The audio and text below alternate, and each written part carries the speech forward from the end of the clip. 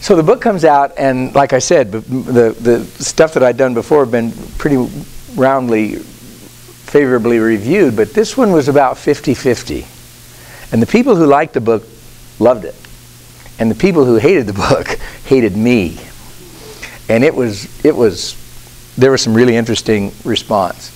And I thought, that's the one time in my life that I had some doubt. And the doubt was, since I hadn't been a voracious reader when I was a kid, and since I was still catching up, I thought, I wonder if I crossed some artistic line that I wasn't supposed to cross. I mean, I wonder if there really is something here that I'm not supposed to do. Well, I'm down in Houston, Texas, and I went down there for a week, and I was supposed to do 4 days in Houston, then I was going to drive up to Tyler.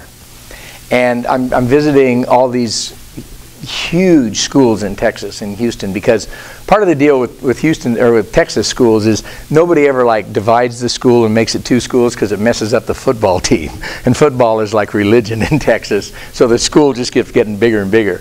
So I'm at this high school. There are 4,500 kids in a high school, and it's only like railroad tracks coming together. And I do a talk, and it's in the auditorium. There are probably 1,500 kids in there. And I'm signing books afterwards, and McDonald's bags and whatever it is anybody brings. I signed some kid's government book. He said, "Sign my government book," and I thought, I'm leaving, so I signed it. But there's a girl back here, and she's just kind of waiting. And I know she's waiting to talk to me because I can feel her back there. So, and she's not going to talk to me while anybody's still around. So I get the book signed. And she steps up when everybody's gone, and she said, I don't have any questions or anything, but I just wanted you to know that when I read Chinese Handcuffs, I thought you knew me.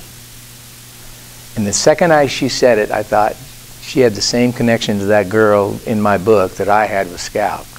There were pieces of her life. And she said, I'm 17 years old. I'm going to graduate in 3 months. And I never knew anybody knew what my life was like. And she's pretty funny. She said, and if some old guy in Washington knows it, there have to be other people too. And I said, and she was really smart. She knew I was a mandatory reporter. She wouldn't tell me her last name or anything.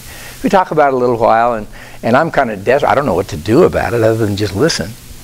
And I get ready to go, and she said, so what do I do now? She said, you're a therapist, and I could be a client, but you live in Washington, and I live in Texas. And out of desperation, I said, who gave you the book? And she said, the school librarian. And I said, well, did she give it to everybody, or did she just give it to you? She said, I think she just gave it to me. And I said, I'd go with the school librarian. 6 months later, graduation happens. I get 2 emails. We're just in the front end of emails, and she says, I told the librarian, and we're going for help. Now, I don't know how it ends. I mean, there are a lot of things that have to happen to make that a successful thing. You got to find a good therapist. You got to be able to, you got to be able to pull it off. But the thing that I knew, the thing that came to me, the 2 things that came to me is, number 1, the second she felt like she wasn't alone, there was a huge relief. And then she found somebody that connected to it, and we can go look for help. So I got a better chance than I did. All of a sudden, I don't care what the